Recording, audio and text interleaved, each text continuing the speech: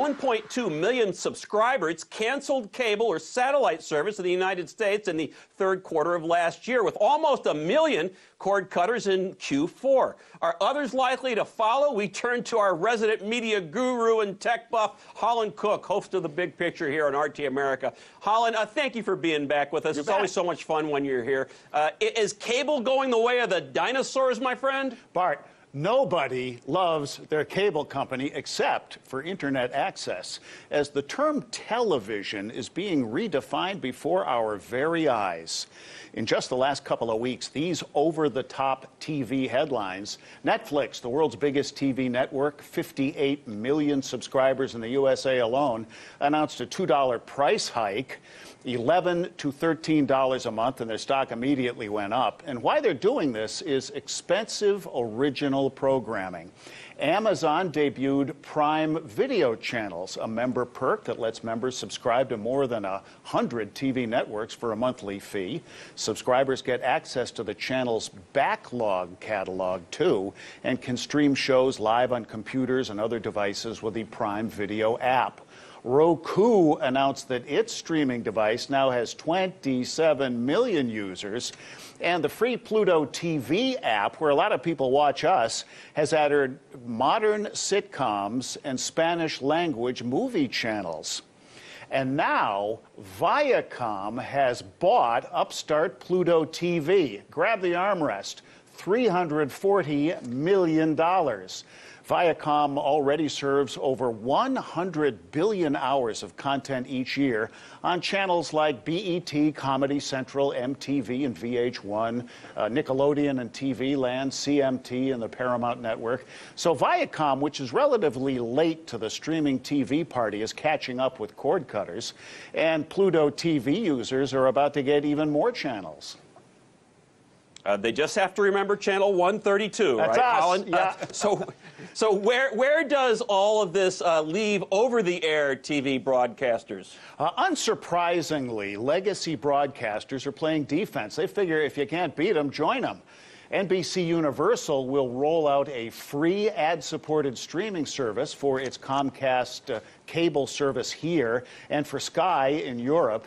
And for a fee, there's an ad-free version and service to non-cable subscribers. And TV station mega owner Sinclair Broadcast Group has launched Stir, which is their free over-the-top TV entertainment bundle, offering local news and general entertainment, sports, and lifestyle channels. No login, no password.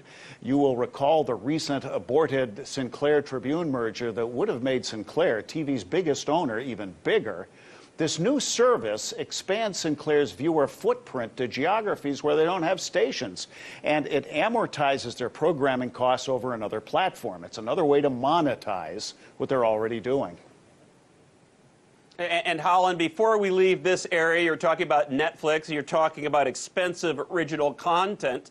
The Academy Award nominees were announced on Tuesday this week, and the most nominations went to 2 movies, The Favorite, which I haven't seen, and Roma. And Netflix is actually behind Roma. And this is the first time they've had a picture for nominated for Best Picture. What do you make of it? Well, every year, you know, when the Oscars come out, we watch the show and say, I haven't seen any of these movies. The beauty of Netflix is when you're ready for it, it's there. And I think what we're seeing is an inflection point, because Roma was in theaters, but it was not released to theaters.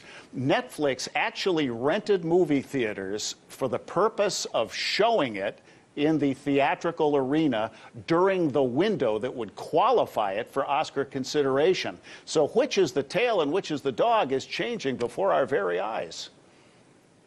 You see, that's why you're the media guru. You know all these things like that. Interesting tidbit. Another big media name in the news again this week is Gannett, the owner of USA Today, that we spoke about last week, that they were going to be bought by this hedge fund that people had dubbed the destroyer of newspapers. What's the latest on that? It looks like Gannett may be already laying off some folks, as you and Margot Suska predicted on the program. What's going on there, Holland? Margot nailed it. What What a prediction. Gannett is a former TV group owner. They spun off their TV stations, which were very profitable. They sold the biggest billboard company in North America a license to print money, and they kept newspapers, including flagship USA Today. And this week, mass firings, a real bloodbath underway at Gannett newspapers across the country. Reporters with bylines that have been in print for years. And this comes as hedge fund-backed Digital First Media, which owns 7.5% of Gannett stock, is offering $1.36 billion to buy them out. It's a hostile takeover.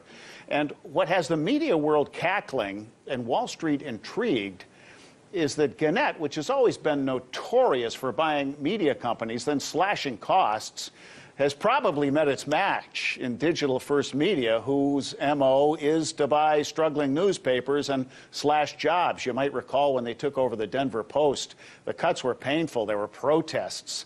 So these are tough times for print media, and they're getting tougher. According to Pew Research, social media has now surpassed print newspapers as where USA adults surveyed often get their news. For 1 in 5, social media is effectively the new newspaper, while only 16% are regular hard copy newspaper readers. And while newspapers have amped up their online and mobile versions, they're swapping print advertising dollars for digital dimes, because we expect to get what we want free on the internet.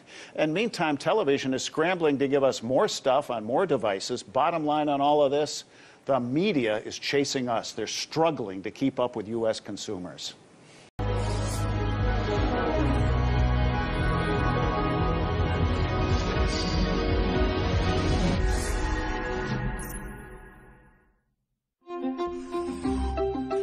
I'm Larry King. Questioning, listening, learning. You know, I've always said I never learned anything when I was talking. It's important to listen. Question more.